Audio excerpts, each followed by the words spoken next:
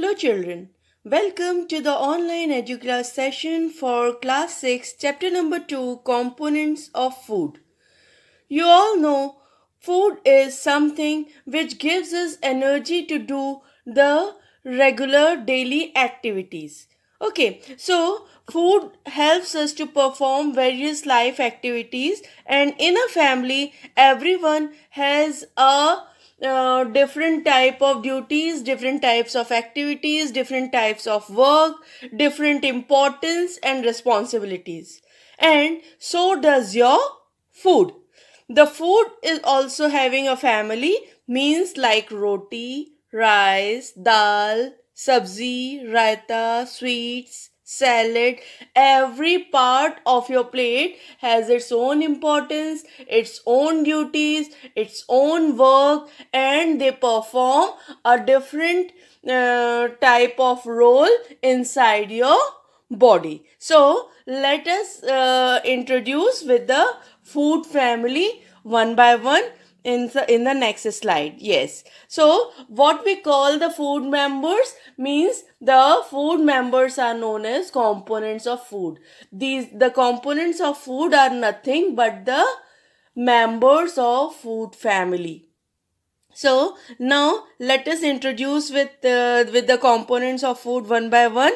First is carbohydrates, second fats, third is proteins, fourth vitamins, fifth minerals, next water, and last is roughage. It is last but not the least. It is very important to take roughage in your daily regular diet. Okay, so these are the components of food which form a food family.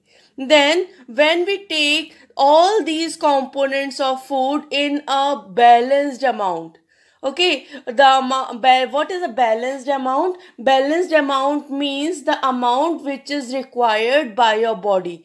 Nothing too much, nothing too less. Okay, whenever we take all the components in a balanced amount in right proportion, it forms your balanced diet.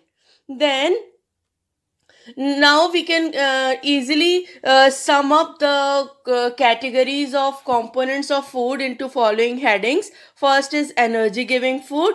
These are carbohydrates and fats. Second, bodybuilding food, proteins, because they are required for the building up of cells inside your body. Protective food, vitamins and minerals, because they help to fight so many different types of infections and germs which are coming inside our body, and they prepare our body for fighting with the germs which will be there in the surroundings. And last is roughage and water. Roughage and water are, although they are not containing any nutrients sort of, but they are helping for digestion of food, for absorption of all the above 3 points. Okay, if the energy giving food, bodybuilding food and protective food are absorbed, they are due to your roughage and water. Now coming to the first member, these are the carbohydrates. Carbohydrates are something which contains glucose, which contains starch. Okay, so all the grains, sugars and fruits, they contain sweetness. Whatever the materials you feel sweet in taste, you feel starchy in taste, these contain carbohydrates. Okay, so fruits, sugar, even jaggery, gur, and all these grains like wheat, barley, rice, corn, millet, oats, these all contain carbohydrates. Fats are available in various oily substances like fishes. Fish contain animal fats, then nuts, then oils. After that, oils from seeds also, like groundnut oil, sesame oil, sarson oil, means mustard oil. Okay, and some spreads made out of those vegetable oils like peanut butter, etc. Okay, and one of the very good sources is avocado, which we don't take in a regular diet, but in the western countries it is very regularly taken because it contains a lot and lots of good fats. Okay, now coming to the uses of the carbohydrates and fats. Carbohydrates and fats gives us energy for performing our daily activities. Whenever we are performing some activities, we need energy to do that work.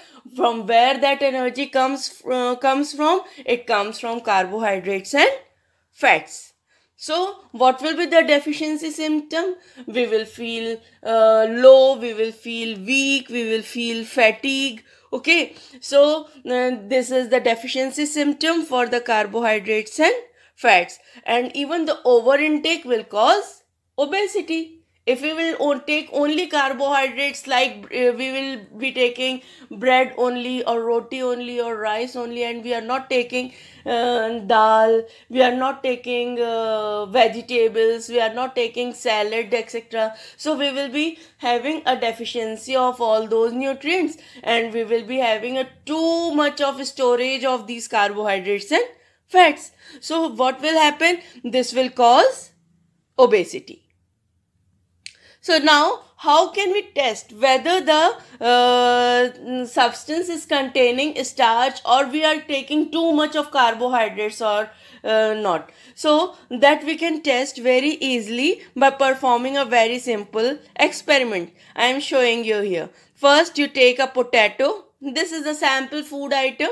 Take a potato, peel it. Okay, after peeling, take iodine solution and add 1 or 2 drops of iodine solution over it. Okay, so as soon as you will add 1 or 2 drops of iodine solution, the brown color of iodine solution will turn to blue black color, and this blue black color shows the presence of carbohydrates in potato. And in this way you can even take rice, you can take wheat chapati, other grains also, or whatever the food material you are taking, you can test for starch in that. Okay, if it is containing starch, it will turn to blue black color for sure. Now the question is how you will get iodine solution. Iodine solution you can prepare very easily by adding few drops of tincture iodine to a test tube half filled with water. Okay, this way you can easily get iodine solution, and just by putting 1 or 2 drops of iodine solution on any starch sample, you can just recognize whether it is containing starch or not. Now, I am giving you one more experiment which will show you that if your food item contains glucose or not. For that, just take a leaf. Okay, every leaf contains glucose. How? Because every leaf performs photosynthesis. When every leaf performs photosynthesis, it will contain glucose. So, take a fresh leaf sample. Then boil it for a few minutes to soften the cells inside the leaf so that it can absorb easily the iodine solution which we will add in it. Okay, so if the cells will be soft, the iodine will enter very easily. Then now dip this boiled leaf into the iodine solution. As soon as you will add this leaf into the iodine solution, it will turn into blue black color. Okay, because all the starch and glucose samples turns to blue black color when iodine solution is added. As it happened with the potato, same is with the leaf also. Now coming to the fats. Have you seen these such a sample of samosas? Your father brought samosa from market in a food packet, and nowadays we get biodegradable food packets, means paper covers will be there, so it stains like oil. How it stains like oil? Can you tell me how? And what is the relation between asking you about this samosa packet and the test of fats? Actually, this is only the test of fats. Means if you will take a food sample and you will bring that food sample over a filter paper. In a lab, we will properly take a filter paper, not a regular paper, and if we will press it gently over it, it will stain your paper. Okay. So in this way you can easily find. So regularly what we do with test of fats is we take a food sample on a butter paper first. Okay, put a filter paper over it and gently press it so that it can mark, it can have a stain of fat over it. So and then as shown over here, just put it against the light source, and when you will put it against the light source, you will observe such translucent patches over the filter paper, and by these patches you can easily identify that the food sample contains fat. Now, proteins. Till now, we have discussed about carbohydrates and fats. Carbohydrates and fats were providing us energy to do daily activities. But what about the proteins? Proteins are the building blocks, and proteins help to build the cells. So, where we will get the proteins? In paneer, milk, eggs, fish, chicken, meat, nuts, etc. Okay, so these are the different sources of proteins from where we will get the protein items. Now, coming to the uses of proteins. Where you will get the use of protein. They will be the building blocks. I have just repeated it also. And they are involved in growth and repair of the body cells. Then the deficiency will cause, what will the deficiency cause? It will cause the less number of cells, like weakness in the cells and poor nails. New formation of cells will be less. There will be less formation of new cells like hair growth, nail growth. Okay, it will cause poor sleep in regular routine. Okay, so by that you can identify that you are taking less of protein and you need to increase the intake of protein. How you will test now the proteins? Just take a food sample in the test tube, dilute it with water, and then add dilute copper sulfate solution. After adding copper sulfate solution, shake it well and warm it a little bit, and after that you can add caustic soda solution. I have added sodium hydroxide solution. Caustic soda means any detergent at your home also. And as soon as you will add caustic soda solution, it will turn to purple in color. Yes, you can easily observe over here. Here it is getting purple in color. You are getting the sample purple in color. So this purple color shows that the protein is present in your food sample.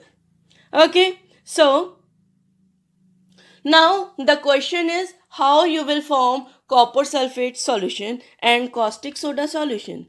Copper sulfate solution can be easily prepared by taking 2 grams of copper sulfate in 100 ml of water, and caustic soda can be prepared by taking 10 grams of caustic soda, means detergent, in 100 ml of water.